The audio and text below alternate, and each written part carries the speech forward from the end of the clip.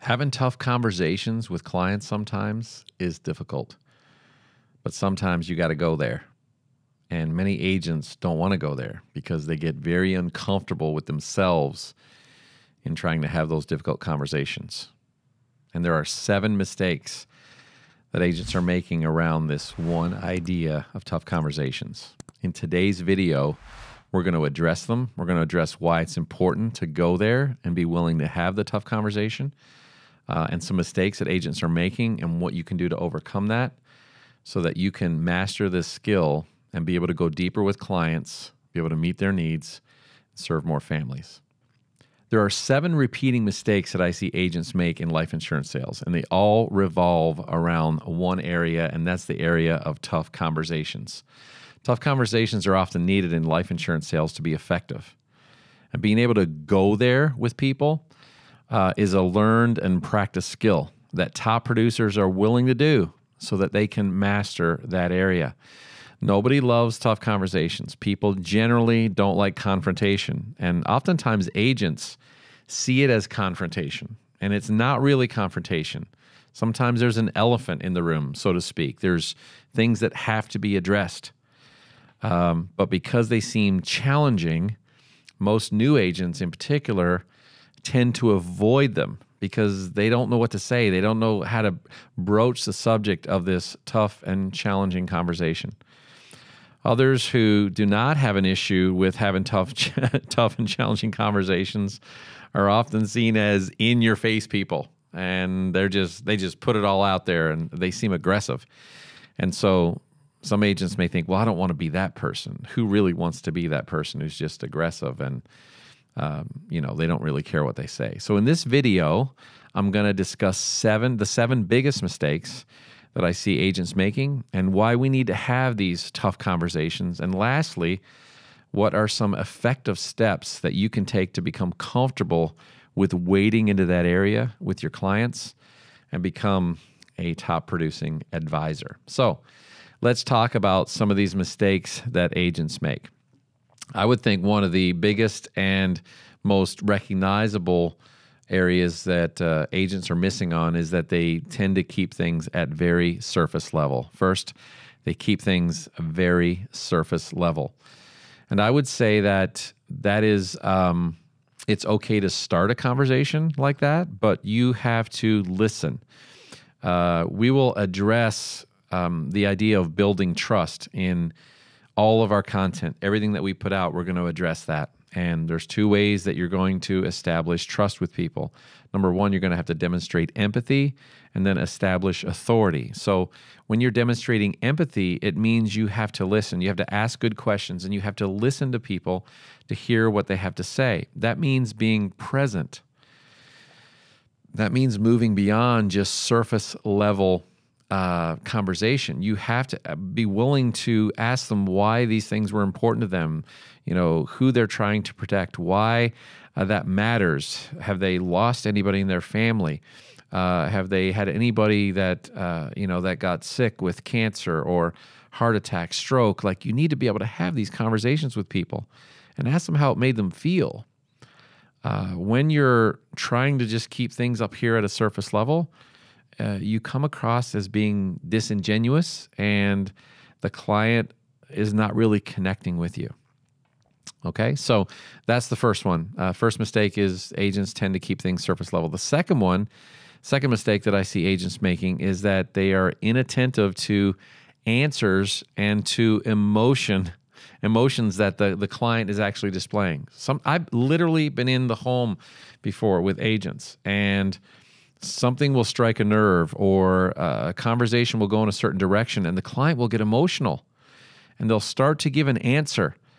And the agent, because they don't know how to go there and they don't want to go down that road and address this challenging topic, they kind of tend to disconnect and they're waiting for the client to stop speaking so they can get back to checking off the box in their presentation, and they're not paying attention to the answers and the emotion. And so my recommendation in this area is that you have to pay attention to your client's responses.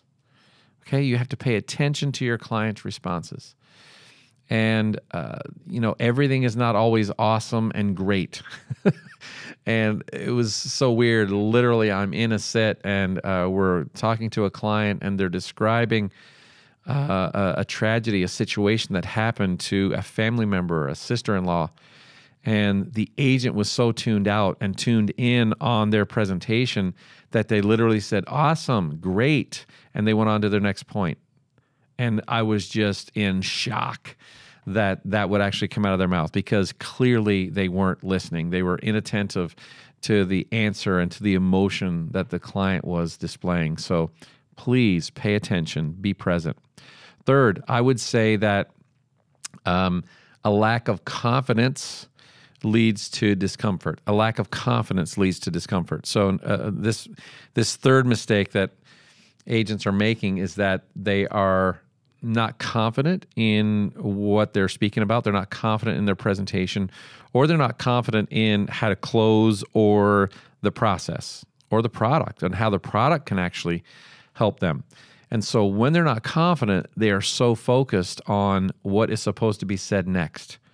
They're not confident in how to open up the application, on their laptop. They're not confident in how to get to the e-app, or what they're supposed to complete next, or how to get to the banking information, or how to make, to get to the next step for the authorization of the application. And they're so focused on what they have to do because they've not properly prepared ahead of time, and that leads to discomfort in the presentation. It leads to discomfort in front of your client, and it keeps you distracted. You're not focused on the needs of the client. So my recommendation here is be prepared. Like, practice your presentation at home. Practice the transitions. Get with your team, your community, your upline, your core group that you're working with, your agency, and practice these things. Get in and play with the applications. Know how to open up the application. Know where you put your login and password. That's amazing. We get calls from agents saying, hey, I need help with the e-app, and I can't help them. And I said, well, why don't you give me your login and password so I can help you? Well, I don't know where it is. I forgot it, and now I can't get my my browser to open at the right page, and you're fumbling around, and it's just not being prepared, right? You have to get into a place where you feel prepared so that you are projecting confidence. Once you have confidence, there is no discomfort. The client will be with you, and you'll be present. The next mistake I would say that agents are making when it comes to these difficult conversations, sometimes these tough conversations, is that they're focused on selling instead of listening. They're focused on selling instead of listening.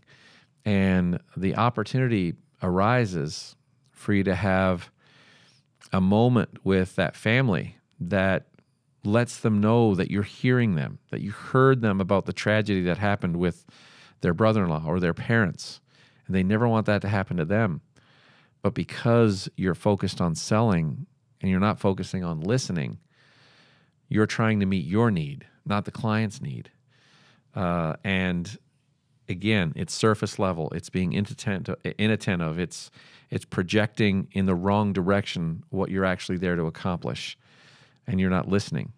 The only way that you're ever going to get beyond the external need that they might need coverage to the internal need as to why they need coverage and why it's important to them is by listening, by asking good questions and then listening. And so in order to do that, you cannot be focused on selling.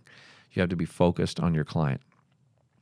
Next, I would say one of the things that agents are making a mistake on when it comes to this idea of difficult conversations is that you're uncomfortable with discussing finances. Uncomfortable with discussing finances. Well, you're talking to them, you're talking about this family about protecting their finances, protecting their assets, protecting the ones they love the most. And in almost every case, whether it's life insurance sales or Medicare, health insurance, like, it has to do with money. It has to do with finances and money, the investment they're making for the return and what that's going to do for them. And sometimes we're overselling or underselling because we haven't gone there and even asked that person, what they're financially liable for, what they're obligated to, what the liabilities are in their family. And because that seems like a taboo subject that you may have never discussed in your home, or people have told you never talk about other people's money, in this situation, when you're with clients, you have to talk about their finances. You're the person that they want to take direction from. So the solution to this is you need to see yourself as the professional in the room. If you went to a doctor's office and the doctor said, do this action, or the nurse practitioner came in and said, I need you to do this, you're going to take direction from them. They're the professional in that moment. They're going to ask you to do some uncomfortable things sometimes when you go to the doctor's office. How many of you have ever gone to the doctor's office and they've asked you to do something that makes you uncomfortable that you wouldn't do in front of other people? And the reason why you're willing to go there with them is because they're treating themselves as the professional. Well, in this situation, you're the professional. And you being the professional as the advisor is about insurance and financial protection for them and their family.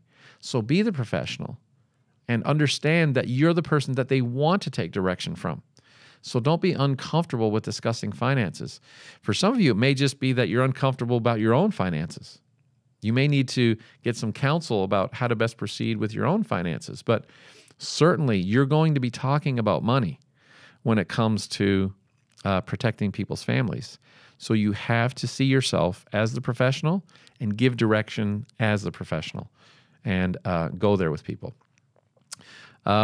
I would say the sixth area where I see agents making a mistake is that they're uncomfortable with discussing life choices. Life choices, like what people are spending their money on. Sometimes you'll see families that they're maxed to the hilt.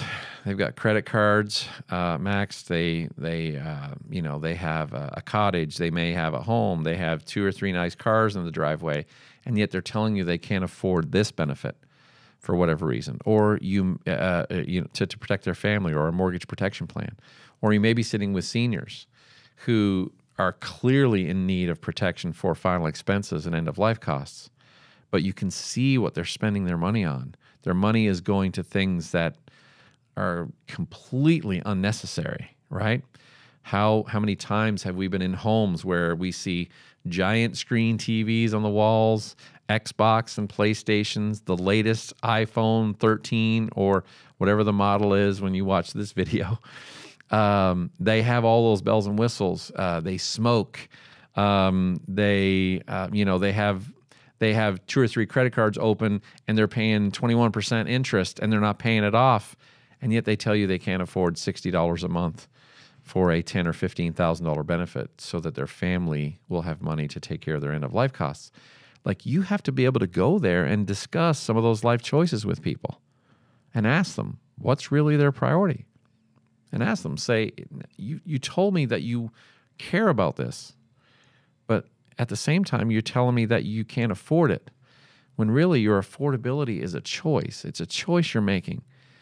It's a choice you're making to spend your money on these other things versus the things you say are important to you. They're either important to you or they're not. And you need to be willing to get a little uncomfortable there and discuss some people's life choices. It's okay to go there. It's okay to do that. You know, there's been many times when I've been in situations with clients where I've addressed some of those things. And in particular, you know, one gentleman told me that he couldn't afford it. And while I'm with him, I'm literally watching him smoke 3 cigarettes in 45 minutes. Like every 15 minutes, he's lighting another one up. And I do the math. And I calculate his tobacco cost, his addiction cost. And he tells me that he loves his family. And I say, I think you love yourself more than anyone. Most of us do. But you got one big vice that's keeping you from protecting your family the way you want. And literally, I'm showing, listen, if you just cut back to 1 cigarette every 30 minutes instead of every 15 minutes, you can pay for this. I know it's a bad habit. I know you've gotten into that habit. And you may not change, but you're telling me that that's a higher priority for you than protecting your family. And when put in position, when we talk about framing, we talk about the contrast frame. When I'm able to contrast what they say their value is with their family and then the value that they put on a cigarette, and I put that out in front of them, for the first time, they realize that, yeah, that is a very selfish reason. And then for the first time, they realize that I should prioritize finances toward my family because it is important to me. And yes, I never really looked at it like that before. So it's okay to get uncomfortable and to go there about people's life choices. You can't be too intrusive. I do want to say that. You can't go too far, but you can certainly address it. And I think top producers do address it. I think the last area that agents make mistakes in when it comes to difficult conversations is that they become uncomfortable with silence. This is an area that I think if people could just master this one area of letting the silence work when a good question is posed or when a client is thinking, and the agent can let that silence do its work and let the client process, you can become a top producer. Too many agents are uncomfortable with silence. Here's my challenge to you. Silence is good. Silence is good for tough questions. It's good for emotional questions. It's good for financial questions. Here's what happens when you don't give people the opportunity to sit and process in silence for a minute. You don't give them the opportunity to feel and own that need.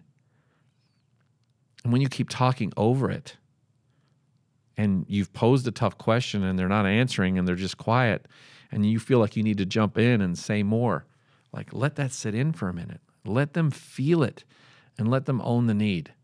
It's amazing what that can do for people. When you don't give people the opportunity to sit in silence for a minute and think, you don't give them a chance to process the information. They need a minute to process the information. And it's okay for you to slow down and let them think about that. You know, you can keep moving forward physically with your body and your mannerisms, but certainly you're not waiting for permission, but you're posing tough questions and you're letting them process. When you give them the option on which option to choose from, give them the options and then be quiet. You keep doing your thing, preparing to move forward, but let them come back to you with their choice. When you don't give people room for that silence, you don't give them the opportunity to find the words they're looking for. You also don't give people the chance to decide what they can afford sometimes. So these are all things that people need a little time on to process. And when the agent is talking because they're uncomfortable with that silence, sometimes we're missing these things. We're missing the opportunity for the client to feel and own the need. We're missing the opportunity for the client to process the information. We're missing the opportunity for the client to find the words that they're looking for to respond. We're missing the opportunity to give people a chance to decide what they can afford. So avoiding these uncomfortable silence periods in conversations and transitions is a huge mistake. It's okay to let that happen. Silence, remember, is good for tough questions, emotional questions, and financial questions. Let them ponder and let them think about it. In particular, there was a client of mine. I was actually doing a training session. I had an agent that was doing ride-alongs with me one day, and it was the end of a long day. And we sat in a home, knocked on this door, had a preset appointment time approximately to come by. When I came by, knocked on the door, there was a gentleman sitting in a recliner at the far end of the living room with his back to us, and it was a screen door was open. It was in the summer. It was a nice, cool evening, and he said, "Come on in." And we went in and sat down. Well, this guy, he was, I don't know what was wrong. I mean, we had a preset appointment, and I addressed why I was there, but he was not opening up. It was just a very tough sit. And my new agent that was sitting, watching, I could feel him getting fidgety because he was uncomfortable with the response of the client, the prospective client. He wasn't a client then, but he was a prospect. And he was giving me short answers. They were curt. They were, they were just succinct. And he was wanting me to get on and give him the price. But there was something clearly that was going on. Like he was showing disdain or some type of emotional distress, but he wasn't opening up about it. And I knew I had to go there with him. And he was like wanting me to proceed. And I knew once I delivered my pricing, at that point, it's probably a no. He's probably like, oh, well, let me take it and think about it, and I'll get back to you. So before I proceeded, I did not give him the pricing. I laid my material down. I laid down, we had a small presentation that we were walking him through, and laid that down, laid down the iPad, and I just folded my arms and looked at him, and that got his attention, just that one move, because I slowed down and I looked at him and I said, Michael, clearly there's something wrong, and I don't know what that is. I know you set this appointment with me. You'd requested information about these plans for your family, for your kids, and I've heard you talk about how important your kids are to you. You've responded that you want to make sure that they're protected. But it seems as if I've done something wrong, or there's something that we're not discussing, and I want to make sure it's not anything I'm doing. I can certainly leave. We don't have to finish if you're uncomfortable with me. But I help people all the time in your situation. I help people protect their family at the worst time of their lives emotionally, because at the time when they lose you or lose the people they care about the most, like the last thing they want to be worried about is the money that's associated with that. And most people would like to prepare for ahead of that, which you've told me that you want to do. However, there's something going on here, and I don't know what it is. And all I need to know is, do you want us to leave? Would you like me to proceed? But if you'd like me to proceed, I need to know what's bothering you so we can have the conversation, so I can address that. Because I certainly don't want to upset you further, and I certainly don't want to just give you prices and you say you want to think about it and then we leave and never hear back from you, because I would not be doing my job if I did that. And he just sat there and looked at me. And it was quiet for like 20 seconds, 30 seconds. And do you know what 20 to 30 seconds of silence feels like in that moment? My agent over here, I could feel the new agent like starting to squirm, like he only had to move a couple times because it was dead silent in that room. And Michael looked at me and said, well, my dad passed away a few years ago, and we thought he had a policy. He bought it from an agent like you, and we thought he had a policy, but when he passed, we couldn't find anything. We couldn't find anything. And he had no coverage. We don't know what happened. We don't know if he would, we didn't know what was going on.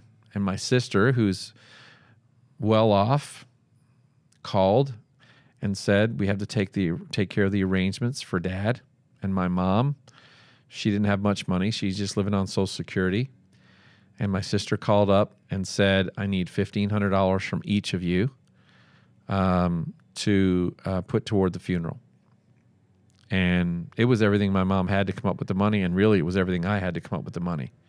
But we did it, and we got it ready, and we went and took care of it because apparently my dad had not.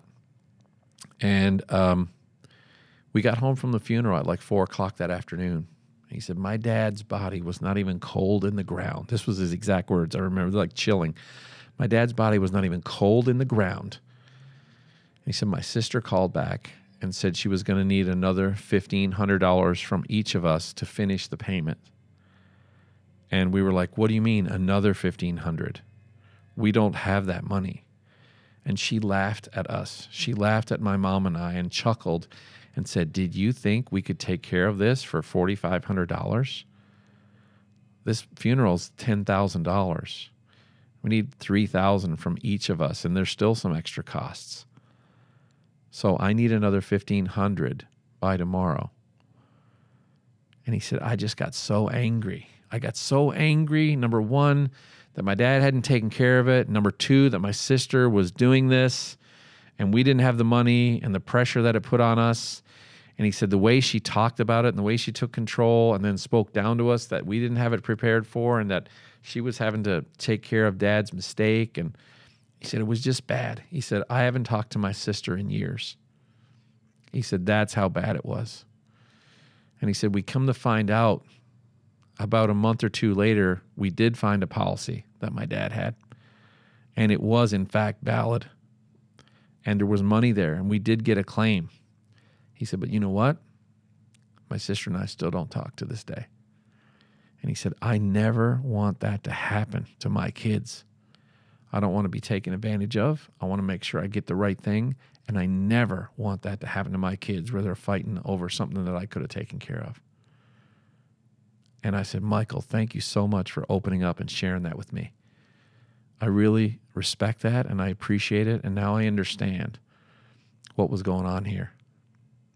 And I didn't take up my material. I just looked at him and said, Michael, if we can help you put the protection in place where you are guaranteed that this will never happen and your kids will know where the beneficiaries, where the benefits are going and what the money's allocated for, and this is guaranteed, so you never have to worry about that. So you have peace of mind and they have peace of mind. Is that something you'd like me to help you with today? And he said, yes, sir. I said, okay, Michael, let's focus on doing that. And then from there, we finalized the application, and my agent just sat there, and we took care of it and left. And we got in the car, and my agent, the new agent said, I didn't think that was going anywhere, man. I just wanted to leave. I just wanted to leave. And I looked at him and I said, you know what? Most agents would have left.